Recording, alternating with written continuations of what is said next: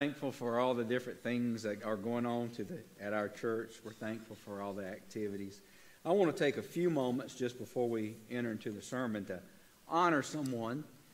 Most of you know that Sister Margaret Minner has been so faithful in doing our prayer chain here at the church. And she handed it over to me on Monday, and I promptly messed it up. So it took me till Friday to get it back to running like she had it running. So she told me I can only do about 9 to 10 names on a group. Well, my phone let me do 20. I didn't realize that was going to cause a lot of confusion. So it's back down just the way that she had it set up now. So hopefully we're running right. But I like what I told Brother Bill Vaughn. I got a little note that I've written from the church to Margaret. But I stole the line from him. I didn't steal it because I gave him credit. So you can't get me for plagiarism. Brother Bill wrote, thank you, Sister Margaret, for covering us all and taking care of us all through prayer. And that's what she's done. And I'll say this, if someone here, if you feel the Lord tugging on your heart that you'd like to help in this ministry, let me know. And she was so faithful, people would send all their prayer requests to her. And I'm going to tell you, this church, we're close. We'll send you a prayer request at 11, 12, 1 in the morning. You never know when you might get one 5 o'clock in the morning, but she was so faithful to respond and get that out. So this is just a small thing. This is a gardenia bush, and what I love about this, these have such a beautiful fragrance.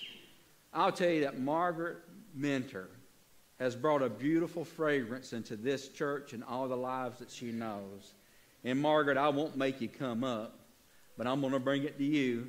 But would you give her a hand right now? Yeah, stand. That's great.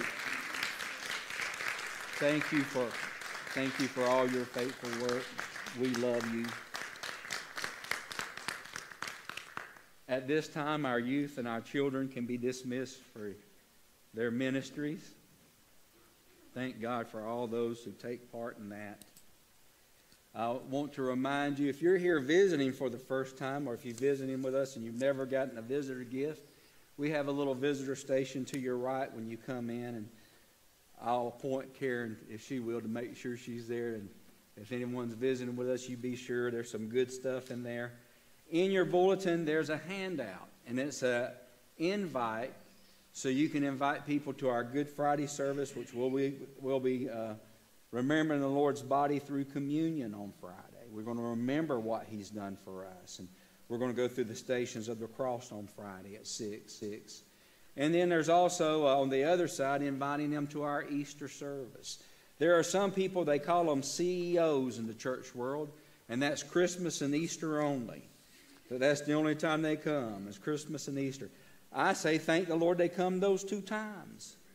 That's 2 occasions to let them know this great story of Jesus. So take this time, if you would, and invite someone and let them know that the Lord loves them and we love them as well. As you know, it's Palm Sunday, and I'm going to be sharing some from that in just a few moments from Luke, the 19th chapter. But I read a story about a little boy on Palm Sunday. He was sick, and his older brother saw a good chance, and he says, Mom and Dad, y'all go on to church. I'll stay home with brother. I'll watch after him. So he thought, man, I missed it. I dodged that bullet. I'm getting out of church for once.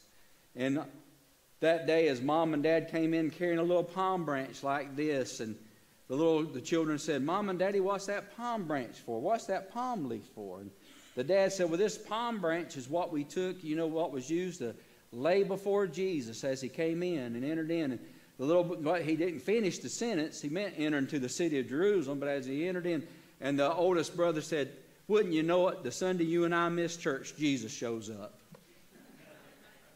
I'm here to tell you, Jesus is always showing up, and I'm thankful for that. But as I've been preparing this sermon for you, the title is The Tears, Cheers, and Jeers of Palm Sunday. I will be honest with you, this sermon, as I've prepared it, I've found that my heart is broken with the heart of our Lord. And even though we look at Palm Sunday and we talk about the sense of celebration on that day, it is foreshadowed by a Savior looking over Jerusalem and weeping. because he knows that the worship and the praise is shallow. And I'll share with you, starting in Luke, the 19th chapter. I'm going to drop down. Well, I'll go ahead and start at verse 28. And when he had thus spoken, he went before, ascending up Jerusalem. And it came to pass, when he was come nigh to Bethphage and Bethany, at the mount called the Mount of Olives, he sent 2 disciples, saying, Go ye into the village over against you, in which at your entering you shall find a colt tied, wherein yet never man sat. Loose him and bring him hither. And if any man ask you, Why do you loose him? Thus you shall say to him, Because the Lord hath need of him. And they that were sent went their way, and found him, and as he had said unto them. And as they were loosening the colt, the owner thereof said unto them, Why loose ye the colt? And they said, The Lord hath need of him. And they brought him to Jesus, and cast their garments upon the colt, and set Jesus thereon. And as he went, they spread their clothes in the way. And when he was come nigh, even now unto the descent of the Mount Olives, the whole multitude of disciples began to rejoice and praise God with a loud voice for all the mighty works they had seen, saying, Blessed be the King that cometh in the name of the Lord, peace in heaven and glory to the highest.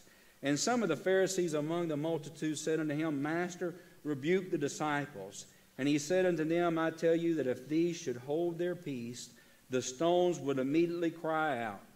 And when he was come near, he beheld the city and wept over it, saying, If thou hast known, even thou, at least in this day, the things which belong unto thy peace.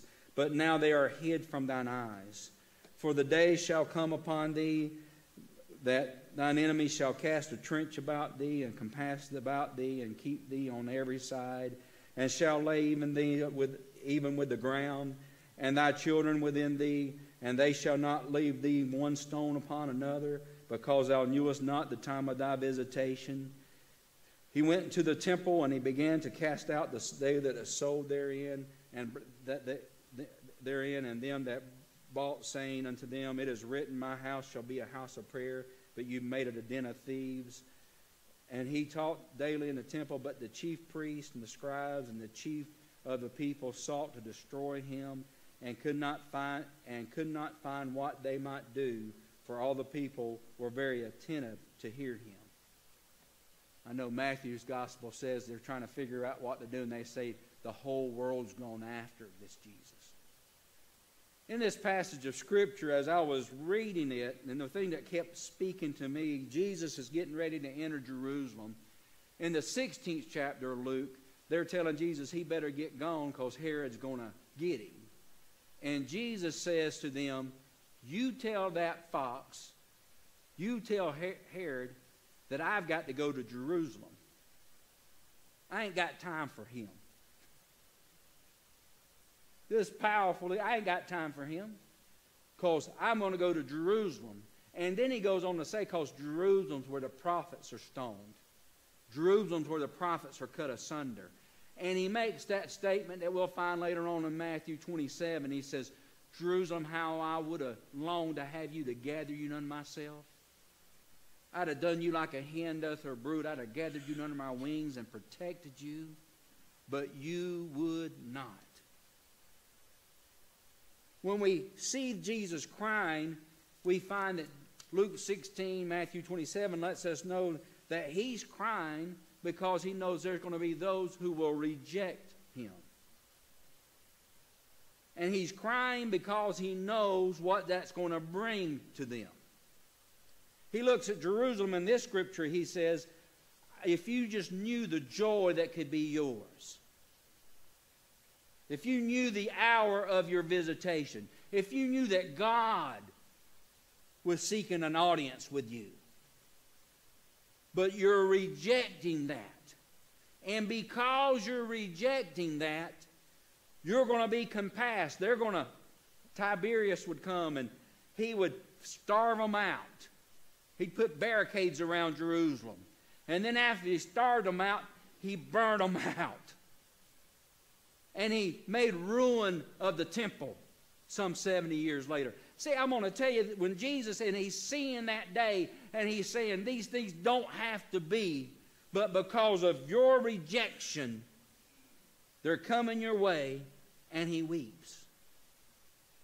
We're starting with the tears of Palm Sunday. Those tears come from a Savior who will cry for those who won't choose him. Next time someone says to you, how could a good, loving God send people to hell?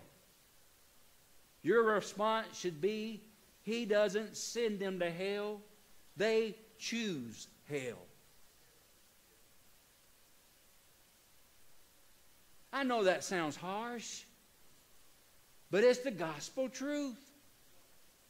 In this scripture, Jesus is weeping because he knows the end. He knows what some people are going to experience, and that breaks his heart, and he weeps. But in his sovereignty, I don't know if y'all have heard of Jordan Peterson or not, but Jordan Peterson, he's from Canada. He's a brilliant guy in some ways.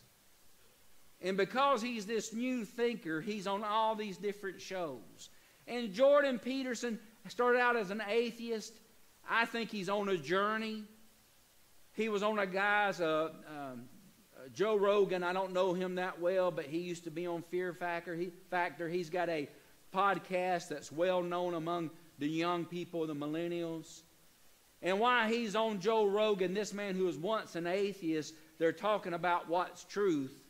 And he had just toured the Bible Museum. And he said, I have just come to the conclusion that all truth comes from the Bible. It's a moral compass. And it always has been for this world. And this guy who's not a Christian, finally just through deductive reasoning says, this Bible is moral truth. The last statement that he's made that's caused me to pray for him, and I am praying for him because he has influence. We need to pray for those who are not saved. Especially if they're starting out as atheists, you pray hard. But he's a seeker. And the Bible still teaches that blessed are those who hunger and thirst after righteousness, for they shall be filled. And I'm convinced if someone's sincere and looking for the truth, they'll find themselves at the feet of Jesus because he is truth. That's where they'll end up. And the latest thing that Jordan Peterson has said is they asked him if he believed there was a creator and a God. And he said, I began to believe there has to be a creator because how everything is so unique. But if he's to be a God, he can't lord over people without their having their own will. For him to be a true God, he must let people have free moral choice. I'm thinking, Lord, you're leading that man. Because what we see Jesus display as he overlooks Jerusalem is a God who did not create robots. He did not create servants. But he created men and women with a free moral will. And as he cries because he lets me know there are some in their free moral will who will not choose him. Not only does he love those who don't respond, but it lets us know we can say yes or we can say no to this Jesus. Oh, hallelujah. Salvation is a personal choice. There again, Matthew 23 and 37, he says, Jerusalem, Jerusalem, who kills the prophets and stones those who are sent.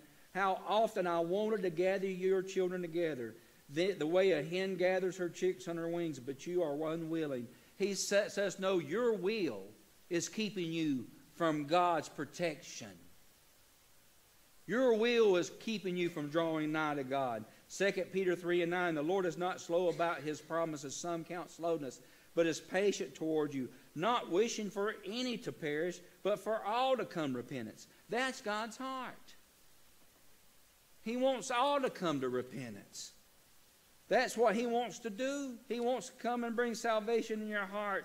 But then he lets us know it's according to our choice.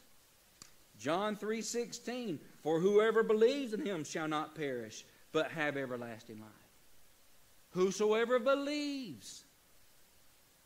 John 1:11 and 12, he came to his own, and those who were his own did not receive him. But as many received him, to them he gave the right to become children of God, even those who believed in his name. He came unto his own. He came to the Jewish people, and they did not receive him. But as many as did receive him. Did you catch that? There were those who did not receive, and there are those who did. I hope this grips your heart like it's gripped mine this week. Folks, I grew up in church, and sometimes I take for granted this great gospel, but I'm going to tell you it's a great gospel.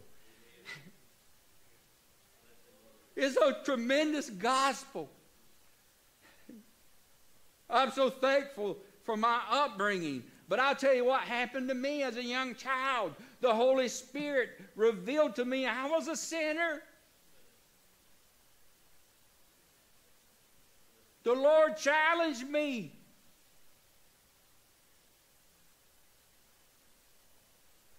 I can remember, I was 5 when the Lord first awoken something in my spirit.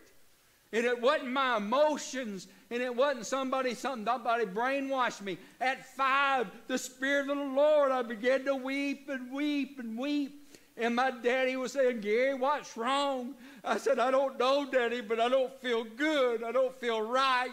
I used the words of a 5-year-old, but that 5-year-old was saying that eternal truth. I'm not right with my God. I'm a sinner, and I need a Savior. And I remember it was after church in Sterling, Georgia. My dad put his hands on me behind a pulpit and prayed for me, and I received Jesus Christ as my Lord and Savior. And at that moment, I went from one who hadn't received to one who had.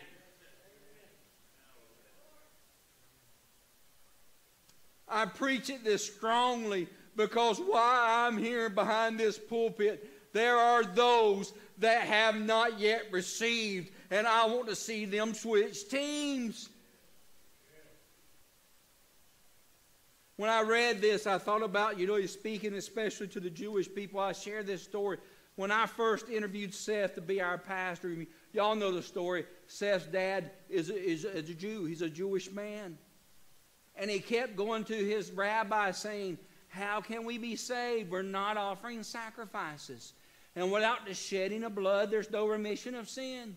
And the rabbis never gave him a sufficient answer.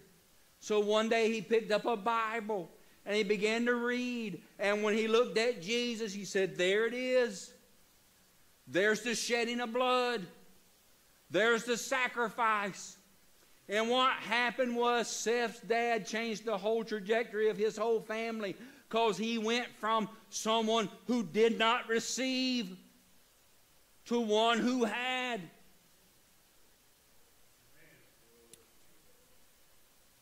Hallelujah. I'm praying, Father God, on this Palm Sunday, let us see your tears. And let us join with you in pleading and crying for those who aren't saved. Let us know there is coming a judgment day. And let's pray for the salvation of souls. I've got family that's not saved. And this week that has scared me and bothered me more than it has in the past. I'll confess that to you as pastor. As I've read this, because our Lord weeps over those who have not come to Him. William James once said it well, when you have not made a choice and don't make it, that's a choice in and of itself. Martin Luther has noted that Christianity consists of positive pronouns. He said it is one thing to say Christ is a Savior. It's quite another thing to say Jesus is my Savior and my Lord. The devil can say the first. The true Christian alone can say the second. That He's my Savior and He's my Lord. Father God, help us know we must crown Him or crucify Him. That's our choice. Pilate's wife in Matthew 27:19. I love this. Pilate's trying his best not to deal with Jesus. That's why he had him scourged, hoping that would suffice him. His next plan was, I'll offer him Barabbas or Jesus. Maybe that'll suffice him. He's not wanting to deal with Jesus, but one of the reasons he's not wanting to deal with Jesus is Matthew 27 and 19. When he had sat down on the judgment seat, his wife sent unto him, saying, Have thou nothing to do with this just man? For I have suffered many things this day in a dream because of him. Have nothing to do with him. That's why he would later on wash his hands. He's trying to get by with having nothing to do with Jesus. But let me tell you, Jesus for all eternity must be dealt with. You crown him or you crucify him. He's Lord or he's not. And on this Palm Sunday, it's crystal clear to us, that message, that we must choose him and call him Lord. Oh, hallelujah. I'm going to say this and then we'll try to go on. The Lord spoke this to my spirit. I believe he has. What we need to do with Jesus, there's three things I'm going to tell you we need to do with Jesus. First, we need to accept that offer. We need to accept, Lord, you are the Christ. You're the Son of the living God. When the Bible talks about us speaking a word, the one word that's the unforgivable sin, I've had so many people come to me at times as a pastor, I think I've done this unforgivable sin. I think I blasphemed against the Holy Ghost. And my first response is, by you coming to me lets me know you hadn't. Because you have a sense of conscience. That's why you coming to me, you've got a sense of conscience. If you had blasphemed the Holy Ghost, you wouldn't have that sense. You wouldn't feel that drawing. But the second thing I let them know, the biggest thing about blaspheming the Holy Ghost, it's not just saying bad words or saying something evil against the Holy Spirit. We do need to be mindful of how we speak, but being blasphemous of the Holy Ghost is refusing his work. And right now, I keep sharing this, but this is just burning on my heart. Jesus said it's necessary. It's better for you that I go away. Because if I don't go away, the Holy Spirit, the Comforter, won't come. That third person of the Trinity won't come. I'm so convinced that right now, the third person of the Trinity, he's right here. He's not only with us, but he's in us. And he's working right now to testify of Jesus. And blaspheming the Holy Ghost is not hearing his message or his testimony that Jesus is the sacrifice, that Jesus is what we need. When the Spirit comes, he's not going to speak of himself, is what Jesus said, but he's going to testify of me. When you're blaspheming the Holy Ghost, you're speaking against his message. Folks, there's nothing greater that can be done for humanity than's already been done on the cross of Calvary. There's not a plan B. Hallelujah. And because of that, you and I must accept, Lord Jesus, the price you paid on that cross was enough for my sin. For my sin. We must accept the testimony of the Holy Spirit that convicted us of sin and convinces us of a better way. We accept that. The second thing, we must appropriate. We need to apply or make access to that gift. I'll give you a crude example. I've had people give me gifts before, and I've never used them. Never took advantage of them. Years ago, somebody gave me a little power extender for your phone. It's just a little bar. Might have been Eric and Linda. I don't know who gave it to me. But we were without power one day, and I'm digging around, and I found that thing in a box. Plugged in my phone to it and said, this is a great thing. Why haven't I used it before? Another example. Back before Christmas, well, back around Black Friday, I bought us an air fryer. Bought it back in Thanksgiving. Used it for the first time about 3 weeks ago. Still in the box with the plastic around it. I had a gift. but I didn't appropriate, I didn't use it. There's a movie called Oh Brother, Where Art Thou? And I have watched it and laughed because the main reason I laughed, they talk like my kinfolk talked. One of the lines in the movie, the guy's talking about his wife, he says she's done run off. O-F-T. That's how my family talks. I laugh at that movie, but there's a very sad line in that movie because there's a young boy who supposedly sold his soul to the devil to play a guitar. And his line is, Tommy, you sold your everlasting soul to play a guitar? And the man replies, well, I wasn't using it anyway. What's so frightening to me is there are people right now who say that I know Jesus, I've accepted him, but they don't live it out.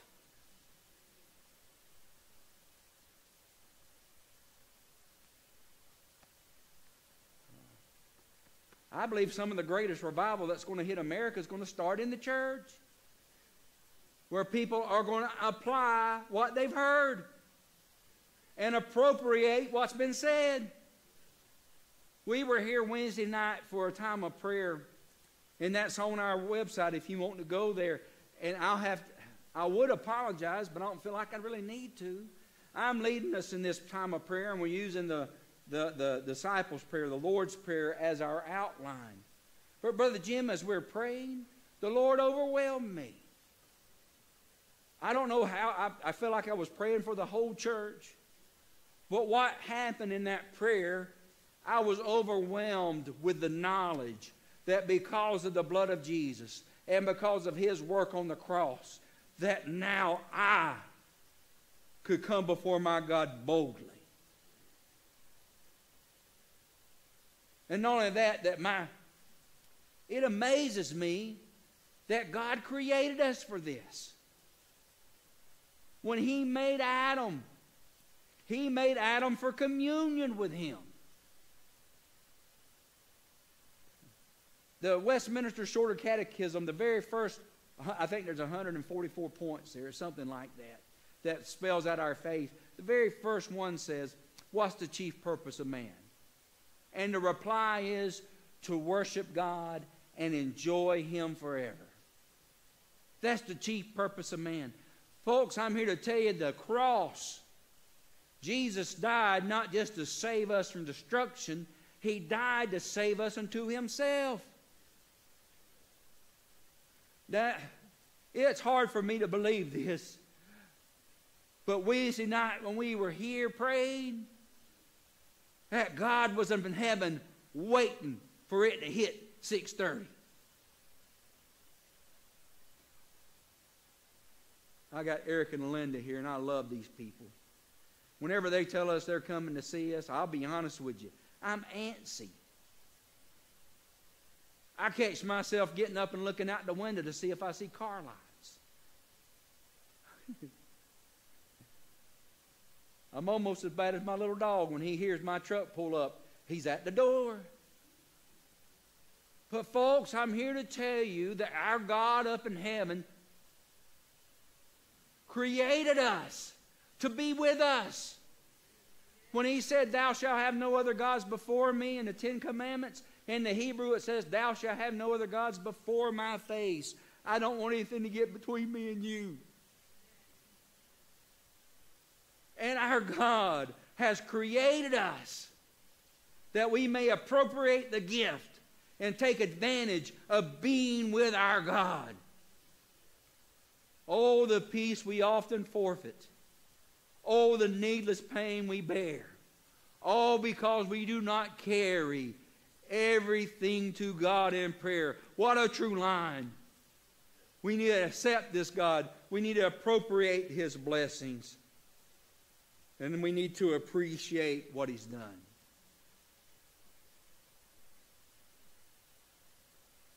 Hallelujah.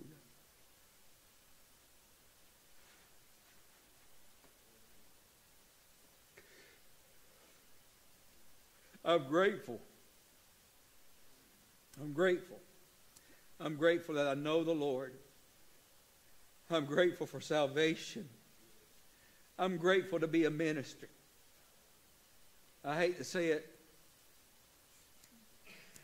But there's been times it sounds like I've talked about being a minister was a plague. Because there are burdens that come with the role. But I'm appreciative of God not only calling me to His side, but calling me to share this gospel. And I want to make sure I'm appreciative of this gift. I want to be like the one leper that comes back and says, I just got to give you thanks. Thank you for saving my soul. Thank you, Lord. Because I do believe not everybody's going to heaven. And I do believe it takes more to go to heaven than just die. I believe Jesus wept for those who were going to say no. Aren't you glad that your name's written down in the Lamb's Book of Life? Well, I pray, Lord, help us to appreciate what He's done. That's the tears of Palm Sunday. You don't have to sweat because the cheers and jeers is going to be much shorter. The cheers on that day as He enters Jerusalem. And as the Pharisees say, the whole world's gone after Him.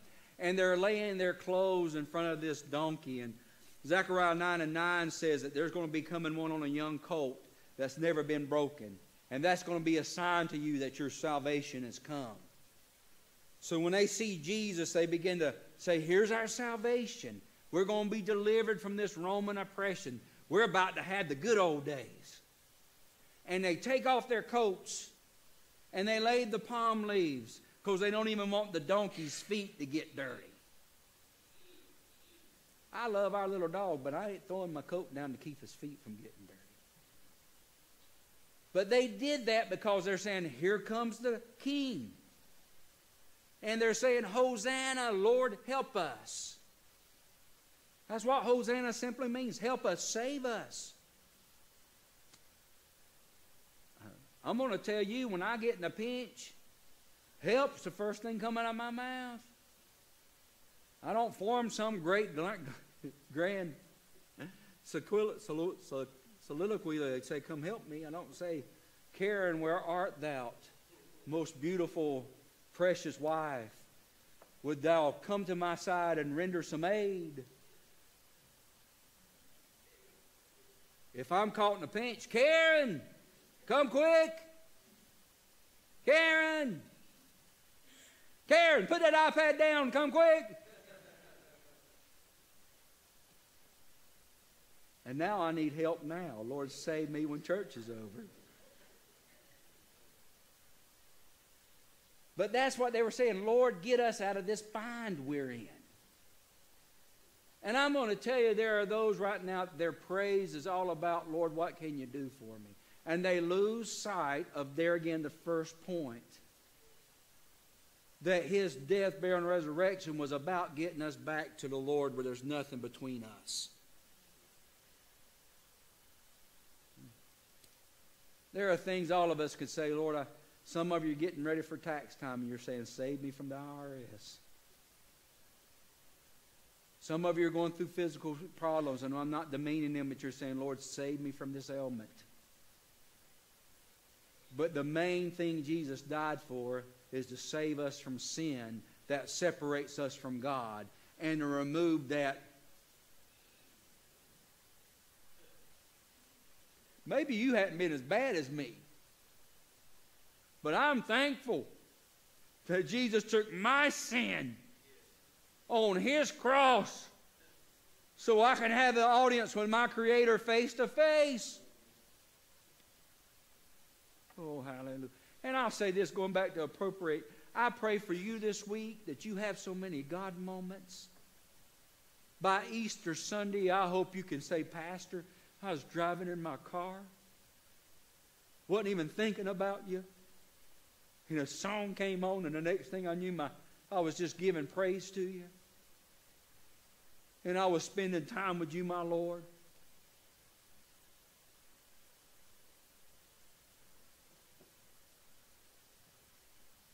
The Lord uses all kinds of stuff to speak to me. I'll share this and move on. Our dog, I I'm going to turn half of you off with this story. I know it, at least half, because I used to be on that half. There are dog lovers and people who don't love dogs. People who get it and some people who don't love dogs. That's just how it works. For 30-something years, I didn't have a dog in my house, but I do now. That's my new world. Not only do I have a dog in my house, he sleeps in our bed. Not only do I have a dog that sleeps in my bed, I'm getting a bigger bed this week because he's taking up too much room. He's costing me all kind of money. But me, who isn't a dog person, that dog's getting close to me. And he'll sleep up against me. And in the mornings, when I get up, he'll be half asleep, and that's when he's the sweetest. And what he'll do as soon as I get up, he rolls over on his back and he does, which means pet me. And he'll do that for a little bit, and then he'll go to his face, which means you come down here and you acknowledge me and kiss me. And your crazy pastor does. And when I let up, he'll go back to...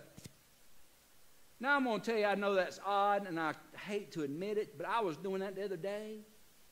And the Lord said, Gary, just as that little dog, as he wants his master's attention, I'm wanting to give you attention. And I'm wanting to give you security. And are you begging for it? Are you longing for it? I'm convinced that was a God moment for me. And he can speak to us in so many different ways. And I pray, Lord, help us that we don't offer shallow praise where we don't realize the main reason Jesus died is to restore us back to fellowship with God. That we can truly enjoy his presence. I'm not going to embarrass anybody. But I could say, how many have spent an hour in prayer day to day? That's this week. Or 15 minutes in prayer. How many has been intentional? I'm not saying that to be convicting, but I want to make sure our praise succeeds the praise of those that day that just called out to God when they were in a bind. Oh, Lord, if that was too hard, please take the sting out of it. But I do believe our God longs for us. And we want to make sure that our cheers are greater than the cheers on that day. That we let him know we love him. Oh, David says it like this in Psalms 27:8. When thou said, seek ye my face, my heart said unto thee, thy face, O Lord, will I seek. We quote 2 Chronicles 7:14 a lot about revival in our land. He says, you know, if my people which are called by my name shall humble themselves and pray and seek my face. Both of those, he didn't say seek my hand. Don't seek what I can do for you. You seek my face for fellowship.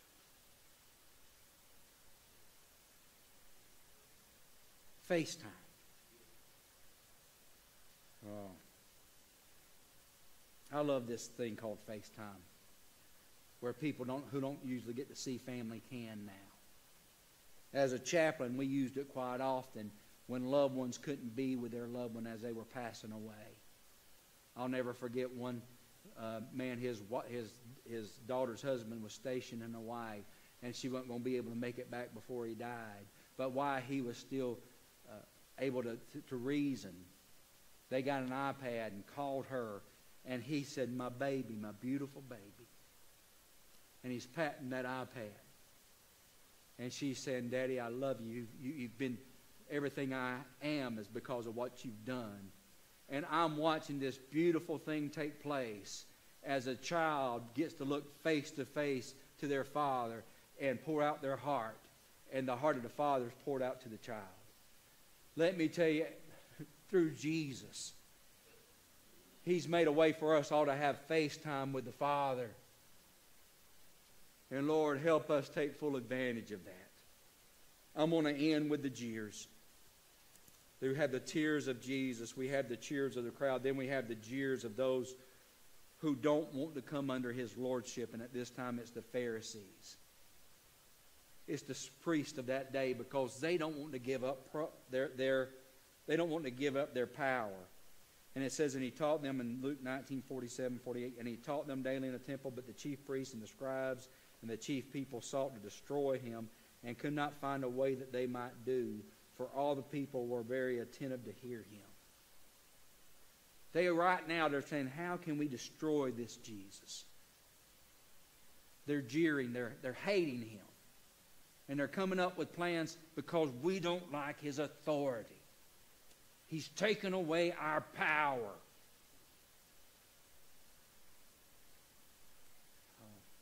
Wednesday's called the Day of Silence in Holy Week. And it's because there's no recorded miracles or words of Jesus on Wednesday. But the Bible does record some words on Wednesdays. And those words are where the scribes and Pharisees come together and put this plot together to charge Jesus with blasphemy. On Wednesday, they come together with a plan to have him crucified. It was a day of silence from our Lord, but not from his critics. We live in a world right now where there are critics to this gospel. Because I made the statement earlier that it's a choice. And there are people who are going to end up in hell. There are some people who can look at that through the internet, and I could be called bigoted. Because I'm saying God's not going to welcome everybody into heaven.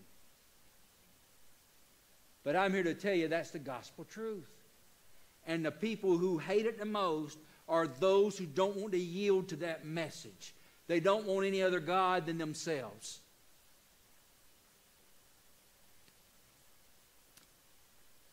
Let me tell you right now, in our world, in our nation, there's spiritual wickedness in high places. And they jeer at this message because it's uncompromising. I don't know how many of these TV preachers who get in front of Oprah or somebody and they say, is Jesus the only way? And they'll cop out and say, that's above my pay grade. The reason they do that, they know just as soon as they say Jesus is the only way, that they'll meet with scorn. They'll meet with criticism. They'll be jeered. I'm here to say, bring it on. Call me small-minded, narrow-minded. Narrow is the path. Straight is the way that leads to eternal life. It's the path I'm going to stay on. Though none go with me, still I will follow. Hallelujah. Well, glory. I'll give you this example and then I'll try to end this. Do you know how many people died in the world last year because of the cause of Christ? How many Christian martyrs died? 900,000. Nearly 1 billion people died last year in our world because they said Jesus is Lord and Savior. Have you saw that on your news? Have you heard of those? That's more than a pandemic. It's more than an epidemic. To have 900 Christians.